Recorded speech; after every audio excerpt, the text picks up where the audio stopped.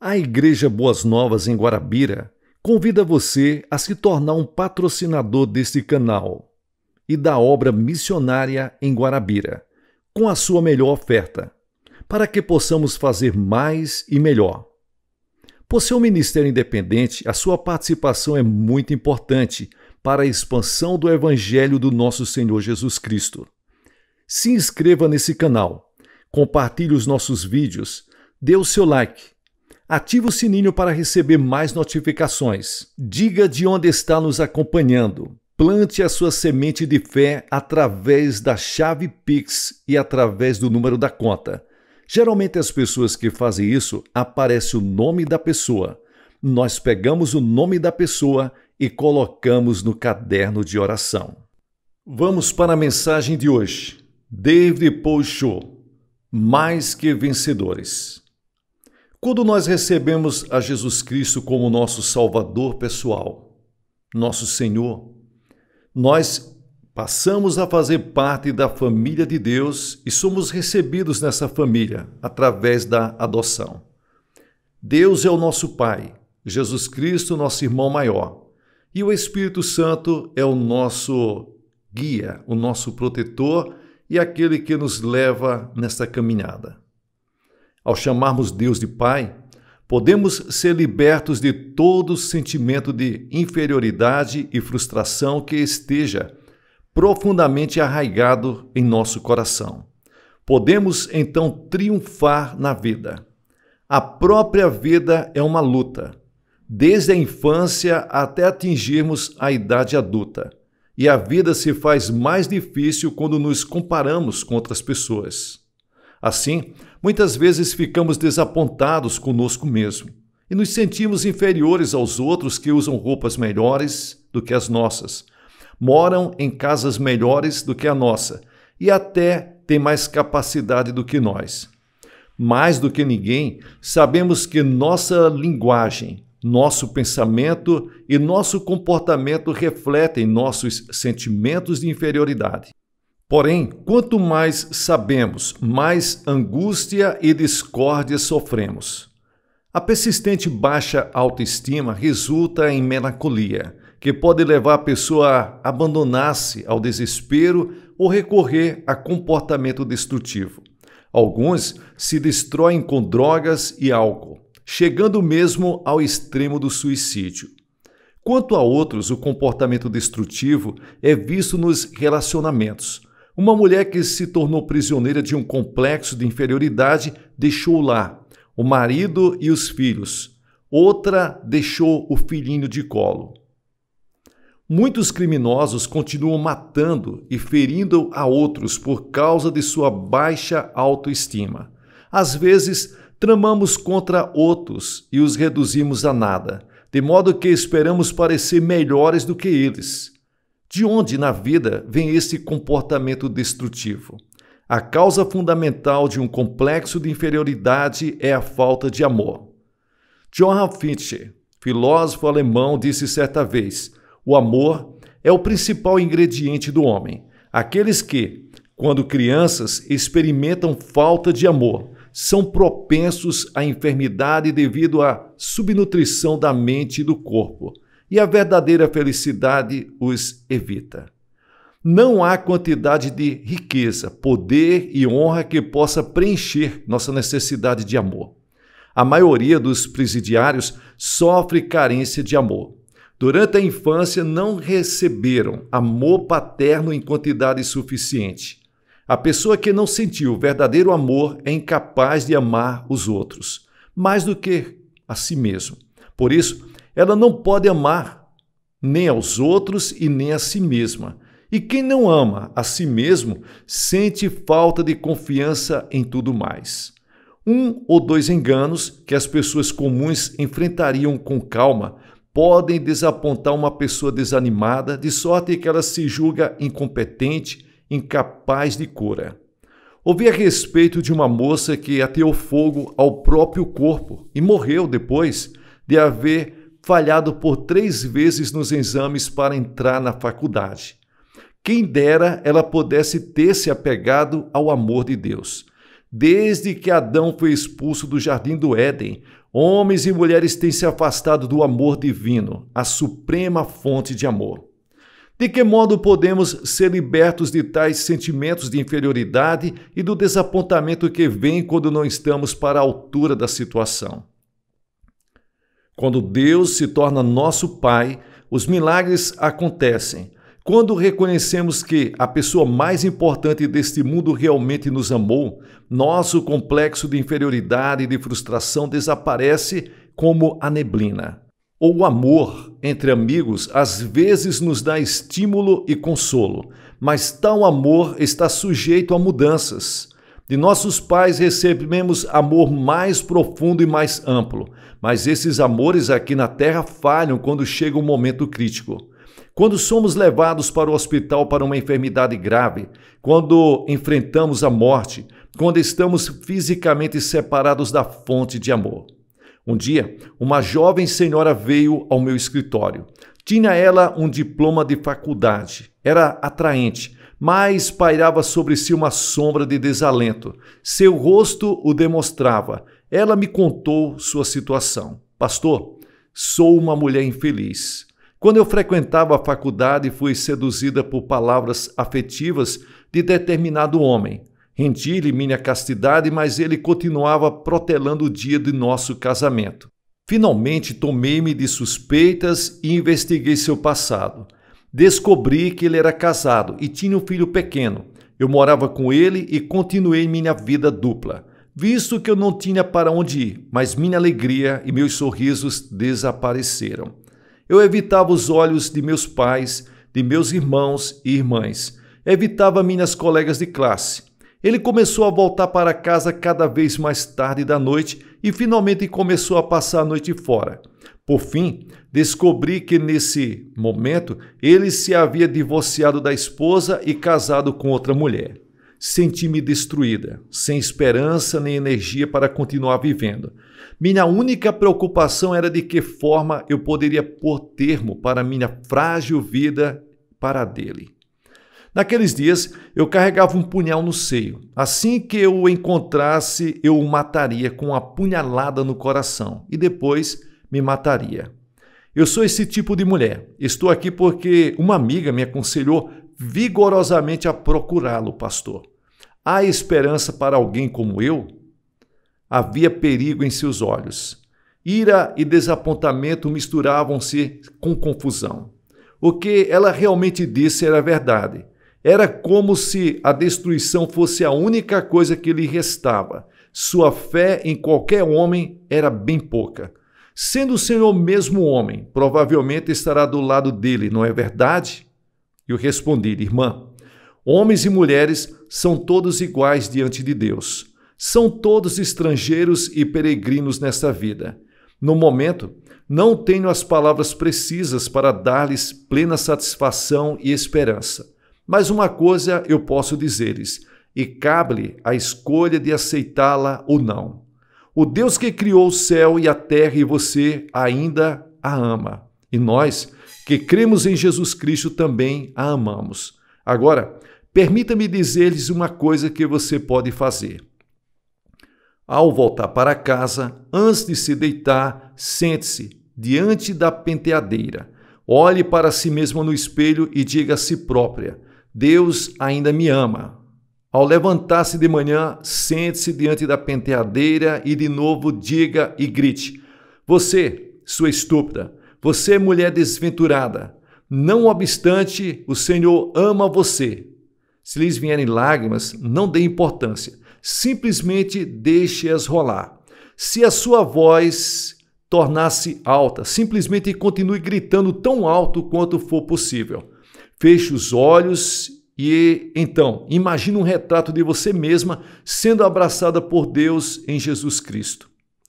Imagine que Jesus está endireitando sua vida pecaminosa, injusta, feia, árida e esmagada, deixando-a completamente limpa.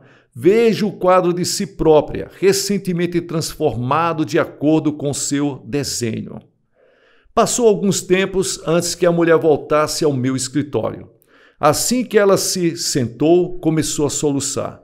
Ela pôs diante de mim um punhal embrulhado numa faixa e disse: fiz o que o Senhor me mandou. Imaginei que não faria mal algum. De qualquer modo, minha vida parecia tão pobre e miserável que não custava nada tentar. Cada manhã e cada noite eu me sentava diante da penteadeira. Através de lágrimas eu dizia: de qualquer forma, Deus a ama. Retratei Jesus me abraçando e alisando minha vida amarrotada e feia, como se ele a estivesse lavando por completo, passando-a bem passadinha. Então, para meu grande espanto, o amor jorrou de meu coração. Senti pena do homem que eu havia odiado. Eu estava transformada. Orei sinceramente para que ele pudesse arrepender-se e vir a Deus. Agora, tenho medo de olhar para este punhal. Por favor, jogue-o para longe de mim, pastor. A partir desse dia, ela se tornou uma nova pessoa. Começou a sorrir e finalmente casou-se com um ótimo homem com quem é feliz. Embora os homens e as mulheres nos deixem, o Pai Eterno não faz. Embora todos os outros nos acusem e nos tratem com desprezo, Deus nos achega ao calor do seu seio. Embora os outros não confiem em nós, Ele confia até o fim. Ainda que outros digam: este é o fim, o Senhor diz: não, este é apenas o começo. Conquanto nos consideremos a nós mesmos como sendo menos do que o pó da terra, o Todo-Poderoso nos considera como sendo maiores do que o universo. Quem, pois, é este Deus que ama tanto? A Bíblia diz que Deus é amor. Veja isso em 1 João capítulo 4 e o versículo 8. Quando chamamos de nosso Pai, Pai nosso que está nos céus, devíamos nos lembrar de que Deus é o nosso Pai e que Deus é amor. Quanto nos amou Ele? Deus nos amou bastante para enviar seu Filho a fim de ser pendurado na cruz até que sua carne fosse dilacerada e seu sangue derramado. O profeta Isaías descreve de uma forma maravilhosa o amor divino, mas ele foi transpassado pelas nossas transgressões e moído pelas nossas iniquidades. O castigo que nos traz a paz estava sobre ele, e pelas suas pisaduras fomos sarados. Todos nós andávamos desgarrados como ovelhas.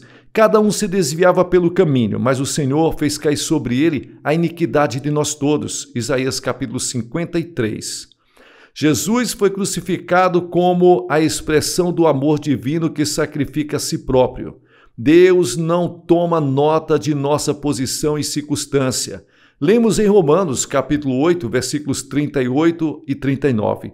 Porque eu estou bem certo de que nem a morte, nem a vida, nem anjos, nem principados, nem coisas do presente, nem do porvir, nem poderes, nem altura, nem profundidade, nem qualquer outra criatura poderá separar-nos do amor de Deus que está em Cristo Jesus, nosso Senhor. A profundidade do amor de alguém se mede pelos obstáculos que essa pessoa vence por nós. O Senhor, mediante seu Filho, venceu o obstáculo da morte por nós. Por meio de uma só palavra, Deus poderia ter libertado milhares de hostes celestiais para livrar Jesus da cruz. Mas Deus Pai e o Filho, de boa vontade, concordaram em que Jesus sofreria e morreria por nós. Jesus mostrou sua solidariedade com o Pai no jardim do Getsêmani quando orou: meu Pai, se possível, passe de mim este cálice. Todavia não seja como eu quero, e sim como tu queres. Mateus capítulo 26 e o versículo 39. O cálice que Jesus bebeu continha todos os nossos imundos pecados. Era o cálice amargo do julgamento que nós e nossos filhos não poderíamos ter evitado de beber se Jesus não o tivesse bebido por nós. Ao defrontar com este cálice, Jesus expressou sua dor. A minha alma está profundamente triste até a morte. Mateus capítulo 26 e o versículo 38. O Todo-Poderoso virou o rosto para não ver seu único filho quando ele bebia o cálice e pendia na cruz. Ele não poderia ver o pecado que seu filho carregava ao clamar: Deus meu, por que me desamparastes? Porque o pai e o filho passaram pelo sofrimento até o fim, porque Deus desejava remover o obstáculo que nos impede de conhecê-lo. Este é o amor de Deus, nosso Pai, que venceu a morte. Nenhum obstáculo é grande demais ou alto demais para o amor divino, nem mesmo os principados, porque Jesus enfeixa em uma das mãos tanto o poder do céu como o da terra. Não as coisas do presente, nem as do porvir, não os poderes, não a altura nem a profundidade, porque Jesus desceu às profundezas e destruiu o poder da morte. Ele agora está sentado para a destra do trono do Pai. Este é o amor de Deus. Quando nos conscientizamos do amor divino de Jesus, ocorre uma transformação maravilhosa. Encontramos em nós mesmos um valor mais alto do que qualquer outro do mundo. Porque Jesus Cristo, a mais valiosa criatura que já andou nesta terra, morreu por nós. Podemos dizer, sou uma pessoa valiosíssima. Jesus morreu por mim. Quando fazemos tal confissão com intrepidez, nada há que temer neste mundo. Há muitos anos, antes de eu crer em Jesus, minha família morava numa aldeia, nas montanhas, que não tinha abastecimento de água. Tínhamos de comprar água dos aguadeiros, que carregavam baldes cheios de água em seus ombros. Na hora que eles chegavam ao topo da montanha, íngreme, tinham o rosto distorcido de dor. Um aguadeiro, porém, sempre tinha um sorriso agradável no rosto. Muitas vezes, observei que ele até cantava. Toda vez que eu o via, vinha sobre mim um sentimento agradável e eu sempre comprava a água dele. Um dia eu lhes disse, você sempre canta uma canção quando traz os baldes de água. Que é que isso fez de você uma pessoa tão feliz? Respondeu ele, sou cristão, Deus me ama e Ele está comigo. Haveria motivo para eu não ser feliz? Você também crê em Jesus? Tudo evidenciava que aquele homem nada tinha que o fizesse feliz. Entretanto, ele estava sempre cheio de alegria. Mais tarde vim a entender a alegria que ele possuía e descobri que a canção que ele cantava era o hino Mais perto quero estar, meu Deus, de ti. Quando nos tornamos seus filhos e o chamamos de nosso Pai, vemos, conhecemos e sentimos o imensurável amor divino. Já não somos pessoas inferiores, mas pessoas superiores. Embora encontremos fracassos, nós os consideramos como novas oportunidades em vez de obstáculos e derrotas. Sempre nos vemos como vencedores, porque Deus sempre triunfa. Porque somos seus filhos, nós também triunfaremos. A Bíblia diz que o Senhor não se compraz em nós quando nos desapontamos e retrocedemos. Hebreus capítulo 10 e o versículo 38. Conquanto não tenhamos muitas possessões do mundo e embora sejamos apenas gente comum, que não tem qualidades elogiosas ou honradas aos olhos do mundo, no íntimo nunca somos comuns. Cada crente, por ser filho de Deus, herdará o reino do céu. Cada um de nós é um sacerdote real. Portanto, aqueles que podem chamar a Deus de Pai, podem e devem viver acima e além de todo sentimento de inferioridade. Quando nos dirigimos a nosso Pai por intermédio de Jesus e pedimos vitória, recebemos livramento. E em Cristo Jesus, nós somos mais que vencedores. Deus abençoe a todos. Pessoal, deixe-me agradecer a sua companhia. Que Deus abençoe vocês de uma forma poderosa. Dê uma olhada se você está inscrito no canal Boas Novas Guarabira. Ative o sininho para receber mais notificações. Dê o seu like para fortalecer esse vídeo. Se possível, recomende para outras pessoas. Que Deus abençoe vocês poderosamente. Muito obrigado aos colaboradores, ofertantes e dizimistas desse canal que tem abençoado através da chave Pix e através do número da conta. Todos os dias nós oramos por vocês, para que Deus vos abençoe e vos dê muitas e muitas bênçãos em todas as áreas de sua vida. Sucesso na sua caminhada.